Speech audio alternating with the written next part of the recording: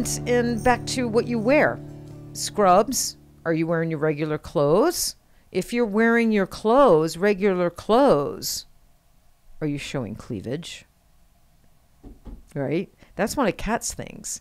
Like, she wanted to make sure no one like showed like a lot of cleavage, maybe a little line, but not a lot of cleavage. When she goes into other offices and she's greeted with someone with like a lot of cleavage, like, she doesn't like it. She thinks it's not professional. What do you guys think about that? Olivia, you ran a department store out here and you had a lot of employees under you, right? So I think you're a good one to, what do you think about that? Employees showing like a lot of cleavage. Or the studio owner. What if I came in with a lot of cleavage? Yeah. I mean, You'd laugh. You guys, first of all, you guys would laugh. Yeah, you'd say, where the hell did that come from? Where'd you go buy those? We would take a lot of reels for sure. Yeah, that would make some good reels. I know. I have no cleavage. I know. You could drive a bus through my boobs. Yeah. Plenty of room. That's all right though. I like it that way. I like it that way. It makes me look really tomboy. I like it that way. I like it that way. Kat likes it that way, so I'm good with it. I'm good with it. But, you know, we've got some artists here that we're blessed. Do you know? And so we don't allow them to show a lot of cleavage.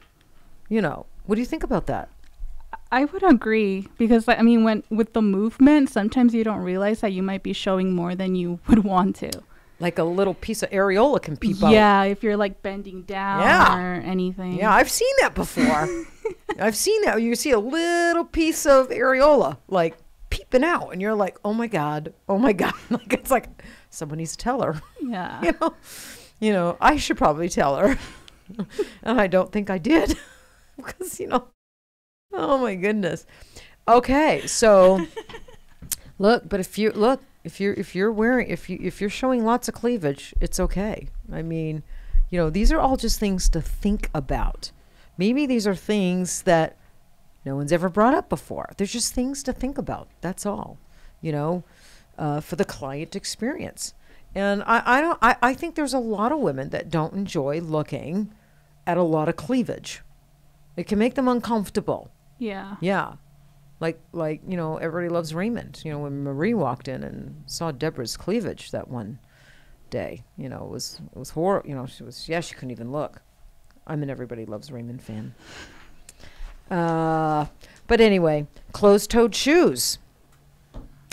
Well, that should be a part of the dress code if you're doing PMU. Maybe if you're a hairdresser as well, because you use sharp tools, you know, scissors, and, you know, sometimes you're even doing a little bit of barber work. You know, what if you drop that? You know, you could lose a toe.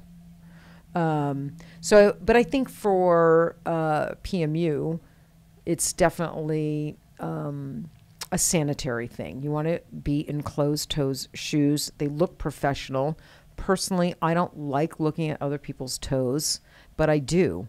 So like when I'm at the grocery store and I'm like behind a man or an older man, and I just have this feeling if I look down, they're going to have gnarly toes. I just have this feeling. So you just look at people's toes? I'll look. Even though I know I'm standing behind them. I'm looking at the back of the head, the neck, the shirt. Be a man or woman, I just got this feeling if my eyes keep going downwards, I know I'm going to see some gnarly toes. But I can't help it. I look down and there they are. They're gnarly. And I keep looking at them.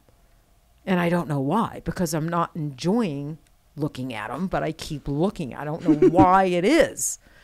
But, yeah, so closed-toed shoes, especially in a permanent makeup studio, closed-toed shoes. And we already talked about your hair, you know, whether it can be funky, different colors. I think that's fun and that's fine. 100%, right? Mm-hmm. But when you're doing permanent makeup, per se, or facials or any laser, you know, should it be tied back? You know, 100%. especially if you're dealing with anything that is like puncturing the skin, opening up skin in any way. You definitely want to make sure that your hair is tied back, at least for the procedure. You can, undo it in between appointments, but at least for the procedure, you want to make sure your hair is tied back. Nails, should they be like super long? If you're doing PMU, that's up for debate. I mean, there's a lot of people. I've seen this debate on Facebook many a time over the years, and there's a lot of people that think absolutely no, the nails need to be, short and trim because of, our hands are in gloves and, we're holding machines and, whatnot. I don't know what their reasons are. But I've got some personal friends that do PMU that got long nails. I mean, they go get their manis, every 2 weeks, and they keep long nails and they do PMU just fine, and the nails fit in the gloves. So I guess I don't really have an opinion. I guess that's like a personal choice. So when it comes to your look, just like when it comes to the look of your studio, your procedure room, your space, I do think it's important to be authentic in that it represents you, who you are as a person, while maintaining some professional boundaries, at the same time, trying to balance the two. That's my philosophy for my own personal business. And it's worked rather well for me. When I was decorating this studio, I tend to like that rock and roll kind of look, a little edgy, I like metal. I do like black and pink. When I was a little kid growing up, my pink was, my bedroom was bright pink, the same pink as, the Girlz Inc. pink. Even though I was a tomboy, even though I think growing up, I wanted to be a boy, to be honest with you. But I still liked pink. That was always my favorite color.